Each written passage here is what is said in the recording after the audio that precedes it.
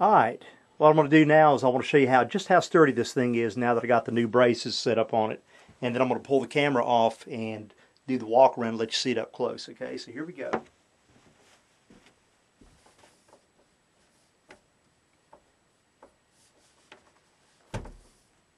There you go. It's nice and sturdy.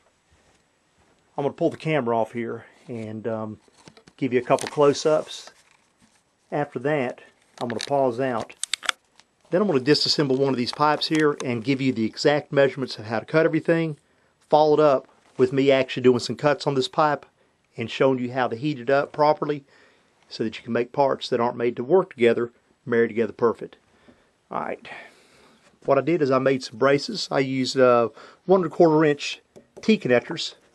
You got to make 2 of them. There's one here, one down at the bottom. And I used, I think it's 4.5, 5-inch pipe clamps to go around these, and I took a hacksaw and came back 1/4 inch or something, and I sliced back on those so that I could take this and thread it through it. But just to make it pretty quick, I think 2 3/4 cut, 6 inches cut for the pipe right here, and I glued everything in, made sure everything's good, secure. Now I'll do another sniglet of video just showing that brace so that it's absolutely clear to you. But there it is. It's nice and sturdy. This is the way that I envisioned it. I didn't know how I was going to brace this thing up, and so I had to sit back and think about it a while before I just attempted to build it. But to me, that was the best way to do it, and it absolutely works perfect. So on that note, I'm going to pause out, and I'm going to remove one of these pipes, and we're going to look at it and see exactly how I built it so that it's absolutely clear to you, including giving you the proper lengths to cut all these pipes here to make this marry up, where to do the measurements, how to set everything up so that when you build it, that you'll have what I've got here and it'll be right, okay? So let's pause. Alright everybody, I want to show you what the support braces look like after they were removed from the filter system.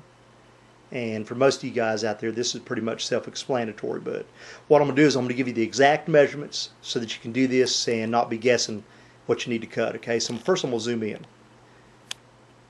As you can see, we've got a T-connector. Everything is 1 1/4 inch PVC pipe, okay?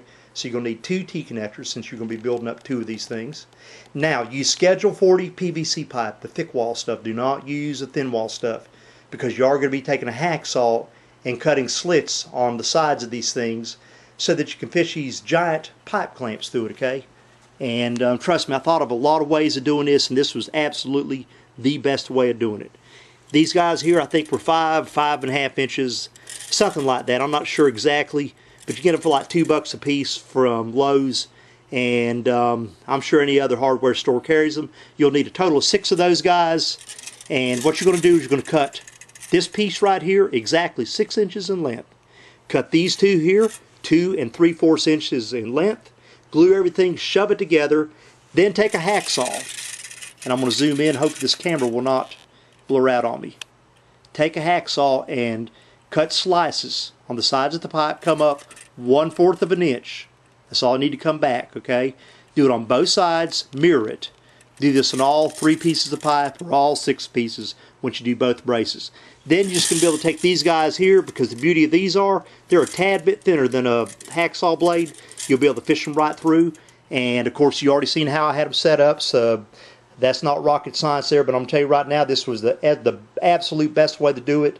Everything is rock stable, and it should last for a long, long time, so there you go.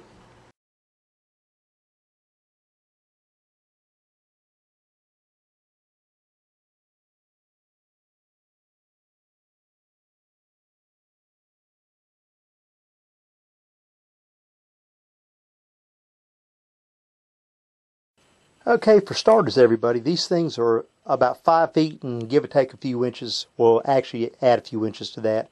I'm going to zoom in down here and hopefully you'll see the tape measure, be able to read it. Zoom back out. I'm just going to walk the length of it here for you and let you see it. And just kind of give you an idea what you're looking at here with one of these actually removed from the system. What I'm going to do now is I'm going to pause out. I'm going to pull this apart. We're going to go over each piece of it, and you'll have the measurements of it and all that good stuff. And You'll also have the exact part numbers, what to go get if you go get this from Lowe's. So there you go. On that note, let's pause out. Alright, what we're looking at here is one of the 3 tubes from the tri-filter system. I've got it disassembled and I got it laid out in an exploded view format. This way you can see exactly how it goes together. Plus you're going to see things that you would not see when the thing is actually put together. So you can see now how many sections it's in. Minus the bottom. I left the end cap on the bottom part down here on the water reservoir. There was no need pulling that off. Okay, let's start with the top of this thing, the very top of it. Get this out of the way. I'm first going to let you look at it, and then I'm going to explain what you're looking at, which for most of you guys out there, it's self-explanatory. First of all, I am using 4-inch diameter pipe. This is just the irrigation pipe, so it's really thin. It's not made for pressures. You know, something like you may run underground for a gutter system, take the water and run it out somewhere or whatnot. And of course, that's an end cap. What I did is I used a hole saw on a drill, and I drilled a hole dead center of it.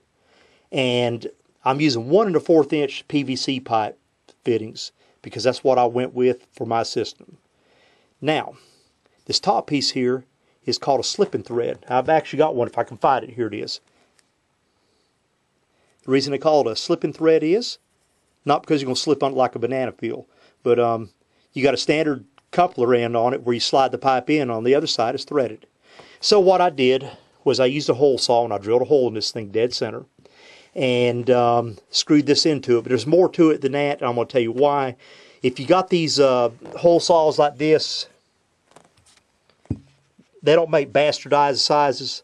Either it's going to be just a smidget too big or a smidget too small. And naturally I went with the smaller one, and I'm going to discuss, and I'm actually going to demonstrate on a video here how to heat this up properly with a propane torch without killing yourself with carcinogens, and how to soften the plastic up just right so you can actually screw this in. And then once you screw it in, you let it harden. It takes about 5 or 10 seconds. And those parts marry up like they were made for each other in a factory, and I'm not joking. So, that's the first piece. Okay, that's the way we couple the gas, either to and from the next pipe or wherever it's going to go. Now, the next thing is the actual tube that's going to hold your filter medium. Notice there's black rings on the end of them. I'm going to explain what that is, then we're going to cover the measurement on this. This ain't nothing but plain old electrical tape, vinyl electrical tape. What I did was I took a cap like this and I put it on there. Okay, once the cap was on there, I took a felt tip marker and I sat there and spun it and drew a line all the way around it. Then I pulled the cap off. Now, before I did any of that, I need to say right now that I cleaned this. You can clean it with denatured alcohol, acetone, or pipe cleaner, or whatever you have on hand, but you just got to make sure that you want your stuff clean. Because once you put that tape on it, it will really stick and do a really good job of making a seal that can be used over and over again as you pull these pieces apart to change out medium. So what I did after I cleaned it and I drew the line on it, I took electrical tape and I pulled me off a big old strip of it. I didn't cut it, but you don't want to pull it tight or you don't want to be loose. You just lay it on your line and you gently walk it around, pull some more tape out, gently walk it around. You can see this is absolutely on here, absolutely straight, okay? And once I got over here, this is the seam, I folded it over, and then I took a razor and just gently cut into it. And what I wound up with was a piece of tape where I cut it at the seam, where they folded together, and they married up perfect. That allows this guy to be able to slide on it and make a damn close to airtight seal. Good enough for whatever you need to not have oxygen being tugged in the system. It's too loose without the tape. The tape still keeps it loose, but keep in mind you're dealing with low vacuum pressures on this thing, and that tape, for all practical purposes, is an airtight seal. Hell, I actually hooked these things up to the vacuum cleaner and walked around them with a piece of paper burning with smoke, and there was nothing tugging into them. But you don't have to get that critical with it. I did. I was just curious. Now, with that said, we're going to get a measurement on this thing, and I'm going to tell you how long of a piece of pipe that I used. You can change this a little bit if you want to. Now we're going to start here. I didn't want to waste pipes. I probably got an oddball measurement down here. I don't know. I couldn't tell you. Okay. I'm sitting here at 45 3/4 inches for all practical purposes, give or take a little bit. It's not rocket science. It's not perfect. But all three of them are cut exactly the same length. Now you notice on this tube here that I made the black tape sealing places on both sides, both ends of it. Now let's look at the coupler. Inside of this coupler, I got some of that 1/4 inch screen. In other words, 1/4 inch squares. Zoom in on that for you. I cut the screen out so that it fit right in here. I had to slide it in there. This guy here will slide onto the pipe. And once he hits that pipe, that screen is in there. It's not coming out. It'll be held in place by the lip of the pipe mashing up against the lip of the coupler in here. Okay, and now what you have is a screen so all your filter material doesn't fall out and go into your water reservoir, which is right here. Also, I need to say something here too. This has also got black tape underneath it. You just can't see it because it's like right behind the lip on there, but trust me, it's in there. And I don't use it on here. Don't need it, and I'm going to tell you why. You want to be able to pull this thing apart when you're draining the water out of it. Plus, if you notice, got some little black liquid stuff there. The tar will self-seal on this thing. At the same time, it'll still pull apart very easy. And this is the water reservoir, okay? So what happens is, any gas that's coming up is going up and it goes to that screen. Any drip off will go down to the bottom. And that holds quite a bit of water right there. Now this piece here, I'm going to go back and get the tape measure. I'm going to give you a measurement on this. So hold on.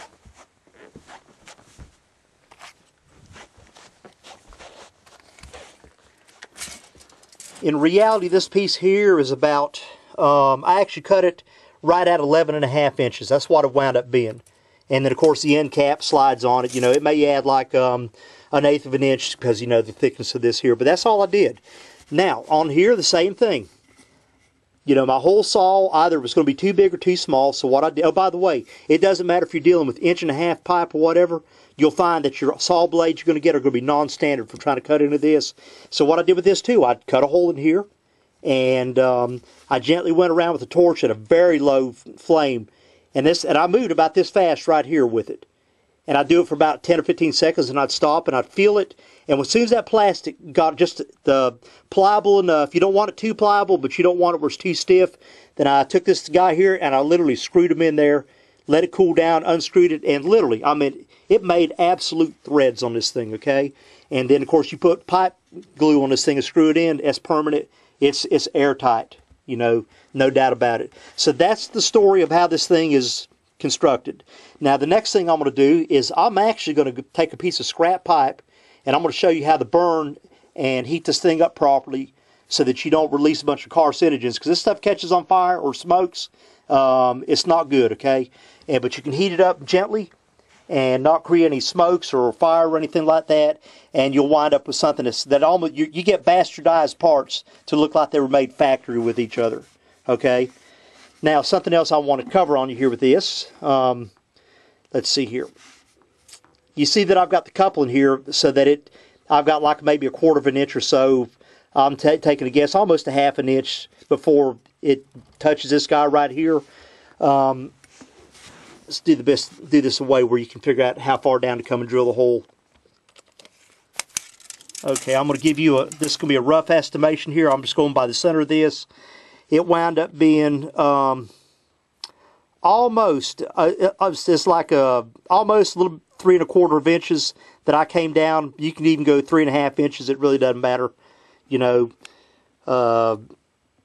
that's probably good. Come down about 3.5 inches for the hole or whatnot. This way you don't, you know, you don't want this guy here bottoming out with him right here. You want to keep everything where you've got that room, as you can see right here. Let me get the camera to focus. Now, I'm going to pause out, and I'm going to show you some other cool tricks about working with this pipe, and I'm going to show you how to burn it once you get the hole drilled into it. I'm also going to show you how to cut absolutely perfectly textbook round cuts that look like they come off the machine. Because if any of you guys out there have ever cut with just taking a plain old hacksaw and cut pipe, I don't care how good you think you are on it, you wind up with that. And I'm going to show you how to wind up with that. Okay, this thing is absolutely level. What you're seeing is that the fluff where I cut it. And there is a trick to it. And I'll tell you right now, it works perfect. So the first thing I'm going to do is I'm going to pause out and I'm going to come back. The first thing I want to do is I want to show you how to get an absolute perfect cut on this stuff, okay? And there's a trick to it. Trust me, it actually works. Now I took a piece of notebook paper. You know, notebook paper is always going to be absolutely flat on one side of it. Once you pull it out, you know. What I did is I took a piece of notebook paper out of the printer. I cut it in half. I just folded it in half and tore it at the seam. You can see the seam here, I'm thinking. But yeah, in the camera, make sure it's in there. It's rough because I just folded it in half. And of course, you got your perfectly flat edge on this thing.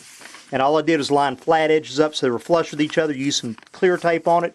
Now, this is a gauge right here. Now, say I took a tape measure, and let's say I wanted to come down, I don't know, let's say 6 inches.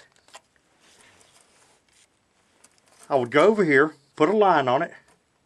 I do it in 2 or 3 places, probably 3 ways all the way around, like this.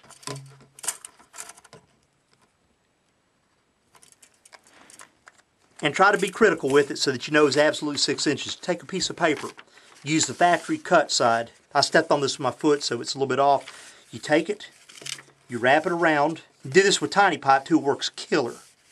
Now, I'm going to take that paper and I'm going to make sure that it's flush, that this part here is absolutely flush with this. Once you do that, then you can slide it.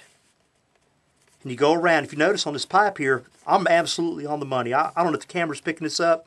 I'm absolutely on the money with this, where it's supposed to be. Then you take your marker and you gently go around this and you draw a line on it. And I'm just going to draw a partial line. Let's see this. This marker here is about had it. It's about out of gas. But you go around it. Okay, yeah, it's out of gas. But you go around it with a fine felt tip marker, not a big one. You draw a line around it, okay? And you'll wind up that line will perfectly meet itself on the other side, especially if you've got a good piece of paper and you take time to do it right. Then all you have to do, and I've got a couple of bricks that I put one on. I'll sit there and I cut on the line. I don't cut to the left or the right of it. I cut on the line. I'll sit there and do this and cut into it, roll it a little bit. And keep doing that like you see how I'm rotating it. Just 4 or 5 little strokes. You don't want to go all the way through the pipe. You just do it like this. What you wind up scoring the pipe. Okay? And you will wind up with a cut that'll be within a 1/16 of an inch of accuracy. Trust me. You do this all the way around it. And then you can actually spin the pipe. Once you got that score line, it's like for some of you old enough to remember this, and for you young pups out there, there used to be a plastic thing called a record. And it had this arm that swung over, the needle touched on it, and it rode in the groove. Well, that's what you're doing with this. It will ride in the groove. You can actually sit there and go, shh, and not even put a lot of pressure on it. Within 4 or 5 strokes, it'll just fall off, and it'll look like it came from the factory. The cut will be absolute. And the reason you want to do that, this allows you to keep everything uniform when you're putting it together, okay? This way you don't wind up with one that's 1/4 of an inch taller, because if you cut, like that piece of pipe I showed you, and you're off, and you do that twice, if you're off 1/8 of an inch 2 or 3 times, well, next thing you know, you're up to 3/4 of an inch out of kilter. I joke you not. So that's the way you cut the pipe. Now I'm going to get to some real stuff. I'm going to pause out here for you, and what I'm going to show you now, and you're going to see me actually do this. I'm going to go get a piece of scrap pipe.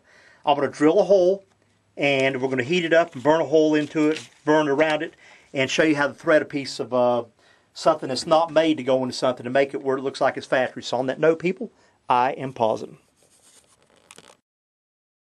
The first thing you're going to do is drill you a pilot hole. And this is an old piece of pipe. As you can see, it's cracked, it's falling apart. This stuff's about 6 years old. I didn't want to waste a good piece of my newer stuff. So I'm just going to take a hole and put in it. That's a pilot hole. And now, I'm going to take this guy here.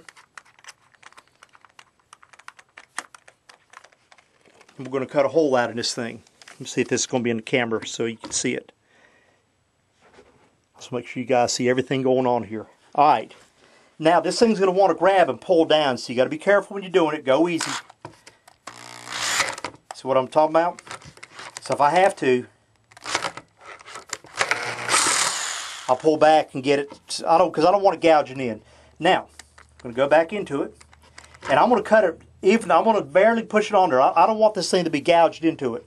So I'm going to take it. Notice I'm rotating it like this.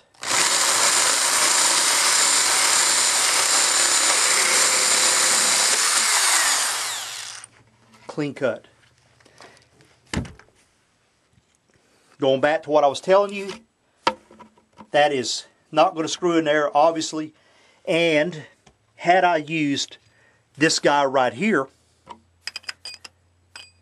it would have been, you'd never got a seal on it. You'd have put a pound of glue on this thing and had to use epoxy and everything else. Just didn't want to do that. So, now I'm going to pull this up some so you can see what I'm going to do here with the torch. I've got a torch, and you don't want to put a big flame on this. Alright, that's a big flame. I'm going to turn this flame down so low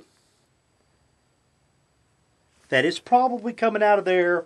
As far as the fuel itself goes, it's coming out of there, I don't know, maybe a half inch, quarter of an inch.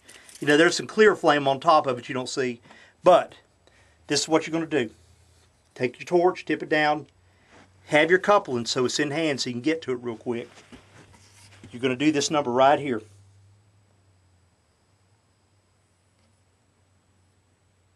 Stay as uniform as you can. You want to heat it up right where you drill the hole, right on the edge of it.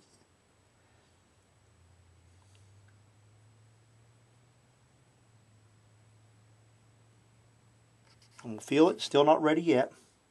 I'm going to slow down just a little bit. You got to take your time. You don't want to do it fast or run a hot flame so you can hurry up and get there with it. What you're looking for is to get this plastic where it's pliable. It's almost there. Notice I was reaching over my finger and touching it.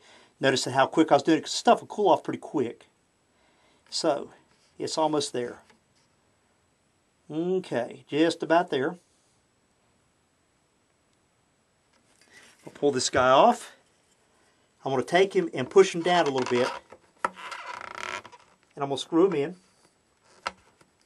And be mindful that you keep everything aligned and keep it straight.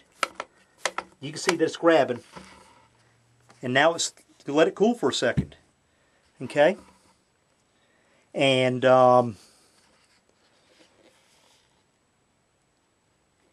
once this thing cools, which takes about every bit of about 20 seconds, the good thing is that plastic will retract a little bit, and you'll actually make threads on this thing. You can hear it right now. It's unscrewing out of here. And I can screw it back down in there. It's a beautiful thing, man. Especially when we put glue on it. It's a little bit tight, and that's the way I wanted it. Because you know how glue is, and if you guys work with PVC, you know you shove couplers together without glue, they stick. But as soon as you put the glue on it, it's like putting ice on ice, okay? And that's the same way this is. Now, I'm not going to glue this because I don't want to ruin a good coupler here, but take this out. Now what I have is an absolute threaded surface right there now, because where this cooled down, it actually made a thread. So when I put the glue back on this guy here, you put them in there, you screw that thing down, I promise you, it's going to be airtight. It's not going to leak a little bit. It's not going to bubble if you put it under pressure. It's going to be as though you put a regular coupler together. That's what I wanted to show you. That's why I wanted to do this video, because you don't want to have this thing put together and have this crap pull apart on you when you're doing something. You want this to be permanent. Now, as far as my pipes go to the actual filters themselves, where they attach, no, I don't glue them. And because once the filter's together and it's held together, especially with the braces, you don't want to glue all that together, because you want to be able to pull it apart and work with it and twist things and shape them as if you need to. So these guys here, none of the stuff that goes in here, none of the coupler pipes, none of them have glue on them. Be aware of that. Only the couplers going into these pieces here, and this guy here has glue on it. Now, you use the same thing when you deal with this heavy plastic. Now, be forewarned, this is much thicker. You're going to take 5 minutes going around on this guy here, and maybe even have to flip it upside down and do it inside. And it's real hard So you're going to have to get you a couple extra lids, because the first time you do it, you may screw up, so be aware of that. Also, don't get this stuff too hot here either. If you get it too hot, you'll wind up with a loose fit. And if you do, you can take the piece sometimes and pull back on it, and the plastic will pull up and snug back around it, so you can almost fix it. But that is what I wanted you guys to see right there. So on that note, I'm going to put this filter back together, and we're going to discuss filter mediums, and I'm going to show you filter mediums. I hope that everything that I've showed you so far, that it's making sense to you. And what I'm going to do after, like I said, put these filters together, we're going to look at everything that we have as far as materials go. You know, keep in mind that, you know, there's a 1,000 little pieces to this thing, but it's not that complicated at all. You know, you could go with 1.5 inch if you want to. I went with 1 1/4 because that's what I had. But I'm going to give you the part numbers of everything that I used. Okay, I may even put them in the video as I'm speaking, because right now I'm recording, so obviously I'm just capturing, I'm not editing. But on that note, I hope this helps you guys. If you don't, you know, if you don't understand what you're looking at, feel free just to shoot me an email. I have no problem with this, you know, helping other people out. Others out there have helped me out. So with that said, I am going to pause this thing. Alright, we got one more set of pipes to cover here real quick. And these are going to be the pipes that link the filters together themselves, okay? You're going to make 2 sets of these. I'm going to give you the nickel tore. See, we're looking at the long piece right here. And we get down to the other side. Now, quick explanation. Do not glue it here. Yes, glue this here. You're going to have one elbow here. Glue your little piece of linkage in, but do not glue it here. You want that to be able to free spin. Now, let's go back to the other side. Same thing here. Do not glue it on this end. But yes, glue your 2 couplers together. Make sure they're not cockeyed. Make sure they are absolutely as flush as you can get them with each other. This guy here, glue it. That's your little piece of coupling. And this is actually the top piece, okay? If you look at it, it makes like the letter J or something. Now, on my pipe, this long piece of pipe, mine just happened to be 49 inches.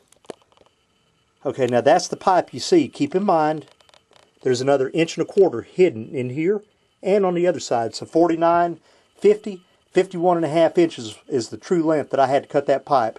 And you may be slightly off a little bit, and there's a quick and down and dirty way to get it right the first time. I'm going to walk over here and I'm going to show you. When you make these things up, make the coupler up first and stick them on there without this pipe here. Do the same thing down at the bottom, at the corresponding pipe that's going to be on it. Make it up, but don't, you know, stick them in there. Now measure from the top of this lip here all the way up to the bottom of that lip right there. And remember, you're going to have 1 1/4 inches times 2 that's hidden in these things. So whatever that length winds up being, add 2.5 inches to it, and you've got it, and it will be perfect. Now, something else that I meant to say, or maybe I wasn't clear on it, so I'm going to clear something up here. I said that you do not have to disassemble these things when you go to clean them, or pull all this stuff off here. All you have to do when you go to clean these filters, go down to the bottom, pull him away. That allows you just to lift this piece off, the whole cap and everything. This way you can dump any stuff out in here and clean them out, wash them with the hose, whatever. Now, the same thing with the bottom. When it's time to dump water, remember, this piece here at the bottom doesn't have any black electrical tape on it. So all you have to do is just literally lean this up against something, pull each one leg out at a time, dump it, put it back up in there.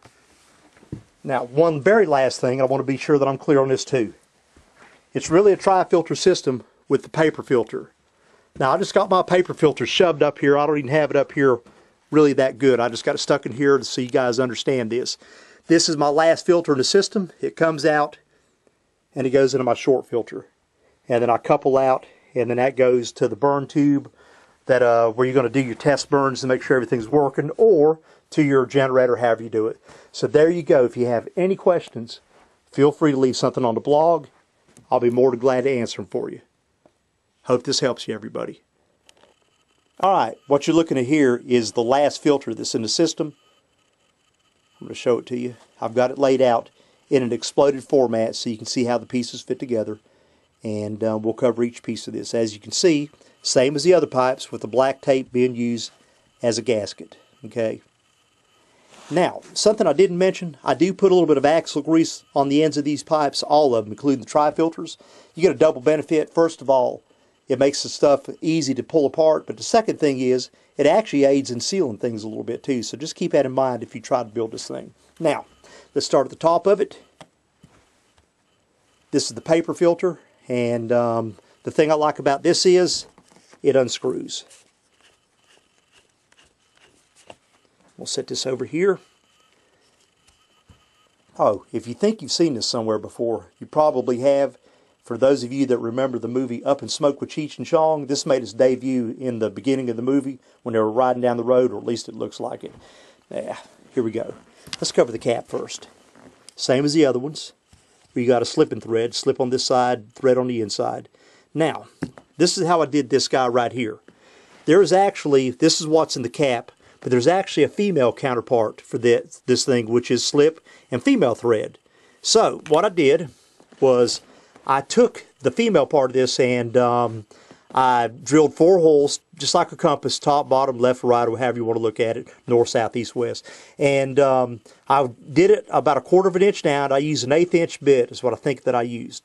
I used coat hangers, took a couple of coat hangers, bent them straight, and then I bent a J shape on the very end of them like a fish hook. I was able to fish it through the hole, take a pair of needle noses and mash them where they would be nice and tight. And then basically what I did, I just made a wire frame, people. It come all the way to the end down here. And I tapered it down, and all I used was a piece of small fuel line. I think it may have been 1/4 inch diameter. It was some small stuff.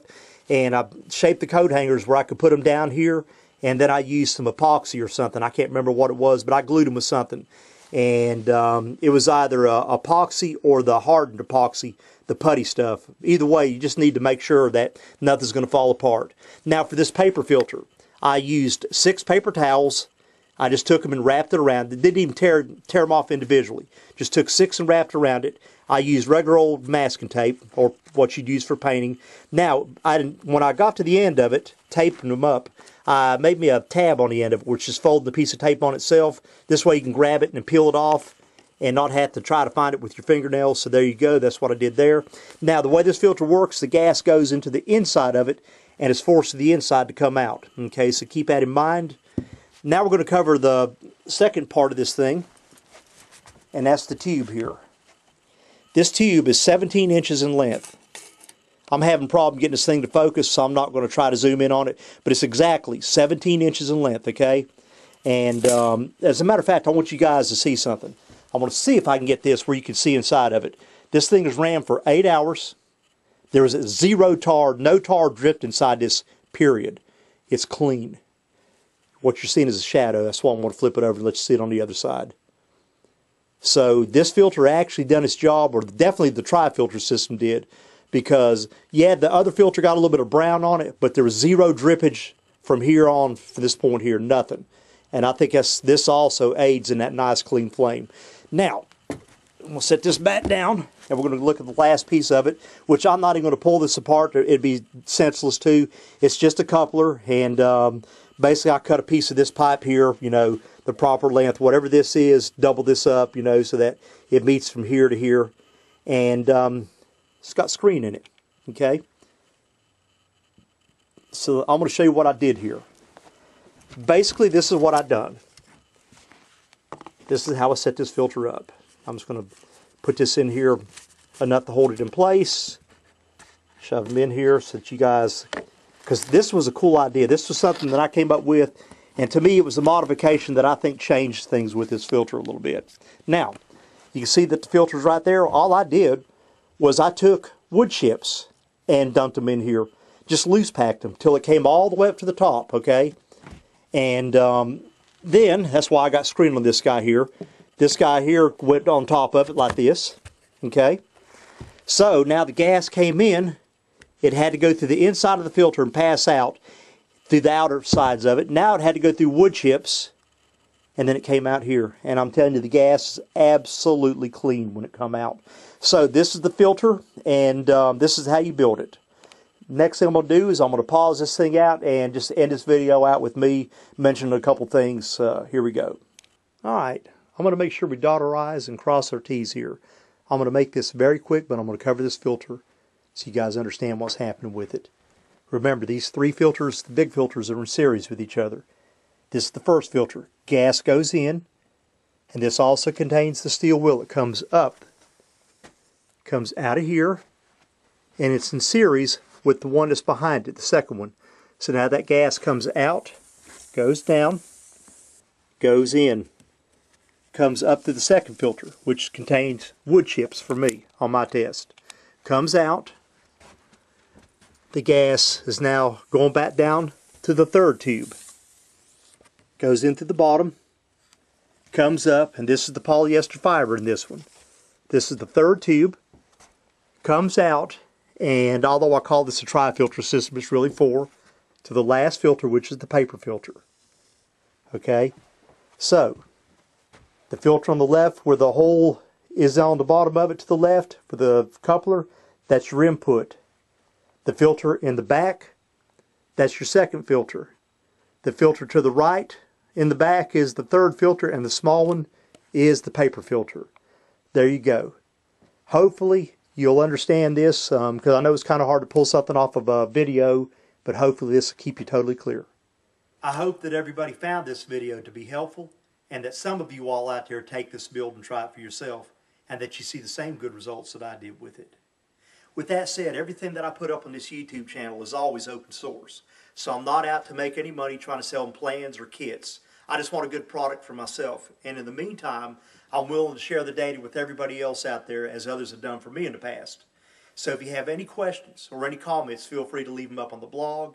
You can send me an email. Either way, I will reply back to you. With that said, do me a favor and please take a moment and rate the video and let me know what you thought. This is Flash001 USA, and I will see you guys on the next video. Have a good evening.